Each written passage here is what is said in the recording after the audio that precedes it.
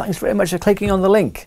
You can get your copy of your ebook by clicking on the link. I believe it's that side, could be that side. Just put your name and your email and you'll get a copy straight to your inbox. This little report describes how noise and vibration can be caused by engine misalignment and how it transmits up through the boat into all the structures and shakes everything to bits purely because of the coupling system. It explains about the engine alignment and those 4 rusty things under the engine, which most people don't realize actually push the boat along. Yeah, the engine mounts are a pretty important part of the boat. We talk about that, and then I introduce SigmaDrive, which is our product that is a flexible shaft coupling system that you can install on the boat very easily, that softens the shaft line, reduces the noise and vibration, and makes life on board so much easier. It's a simple thing to fit.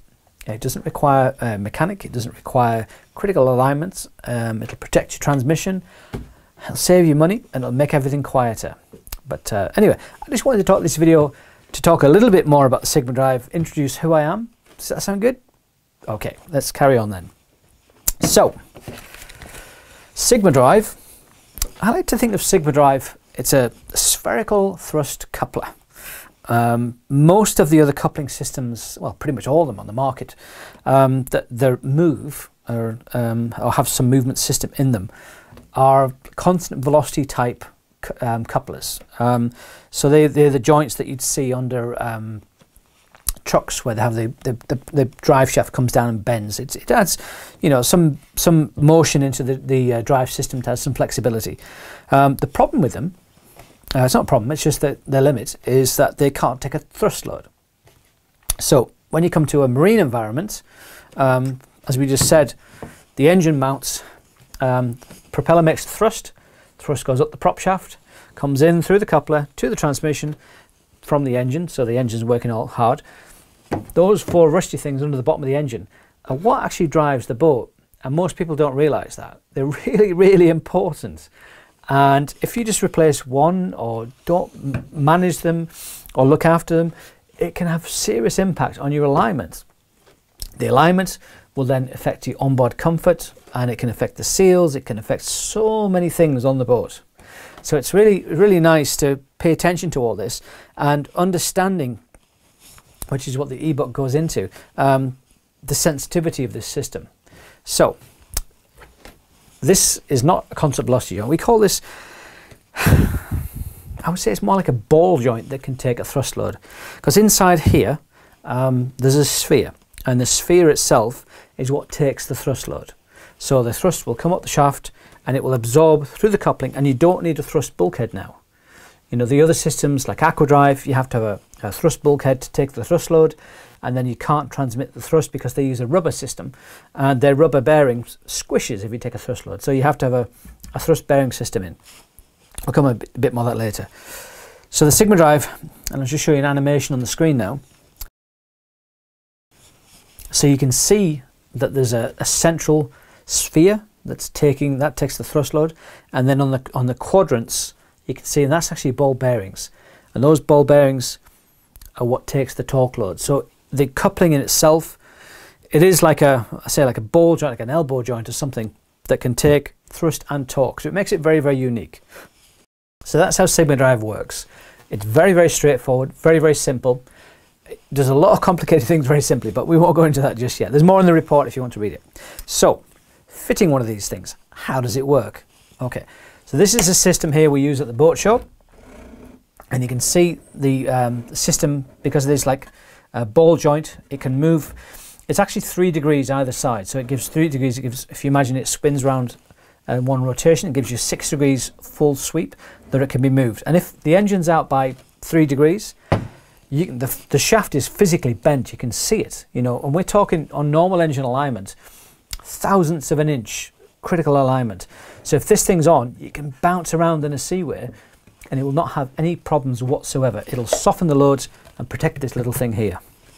So fitting it couldn't be simpler. The unit, we've standardized it, so you can see on the back there's different holes for different Kanzaki, for Yanmar, and then we have different pilots depending on what transmission. Pilot, for those who don't know, just seats the coupling on the output flange of the transmission, so it's centralized. It doesn't take a load, it's just an alignment tool that actually stays there. Stud systems, 4 studs, slides on, and then the other side, this is empty at the minute, and we come with a unique system.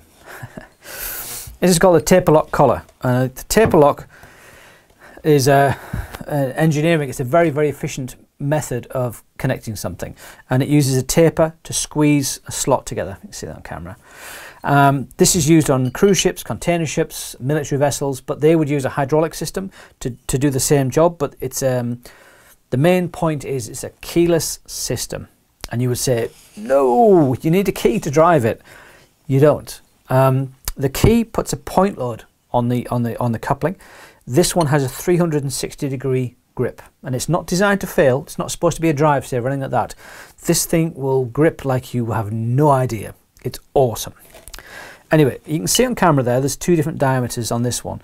We do these in a range of diameters, so we can specify the shaft from 7/8 up to 1.5 inches for the smaller coupling, SD55. And basically we would size this up for you. And then this would sit in here, and then the propeller shaft would obviously go into here. As you can see on this one, you would then tighten up the bolts, and then it would grip the shaft. And that's pretty much the installation. The hardest part of the install is actually getting this to go over the propeller shaft.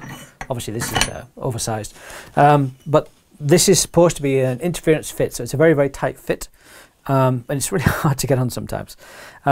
Once it's in, before you tighten everything up, the unit comes with these little wafers, and these are supposed to, once it's going, there's 4 of them, and you can lock it off.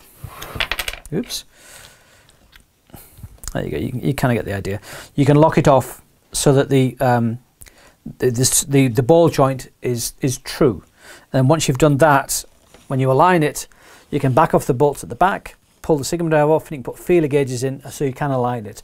Although it is very flexible, we've designed in a way to align it even if you wanted to. The nice thing about it is, like I said, you don't have to rely on critical alignment anymore. You can eyeball it with a rule or a piece of tape or however you want to do it, and the SigmaDrive will be fine. The shelf life on these things, or the working life I should say, for small vessels, these go up to about 75 horsepower, so you're looking about 35, 40 foot, 45 foot boats. These, you're looking at about 12 to 15 years. It is a wearing part, so they will have different lifespans depending on how hard you load them and how much you work them, and obviously how much of an offset you put on them. But in general, they're designed to be very, very low maintenance. They're pre-filled with grease, and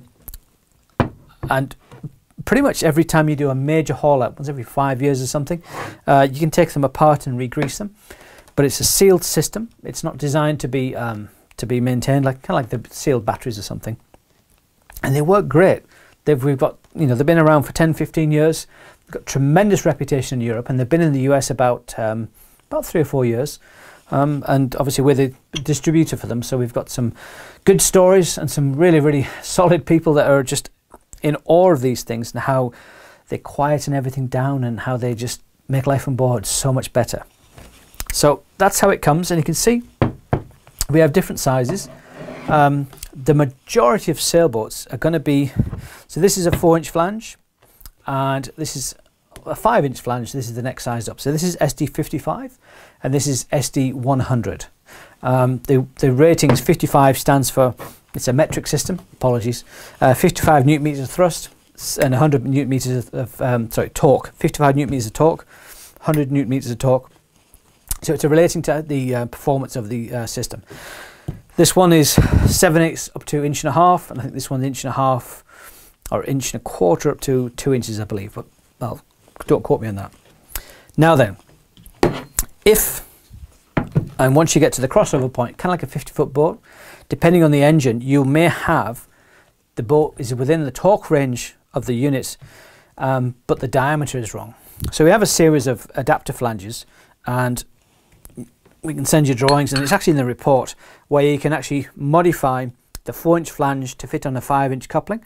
And the nice thing is, because they're completely hollow, you don't need to trim the shaft. And this is the other interesting thing about them.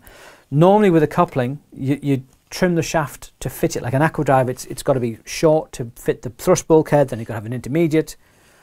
None of that. You don't need the keyway. You can have a shaft made and just leave it rough, just chamfer the edges.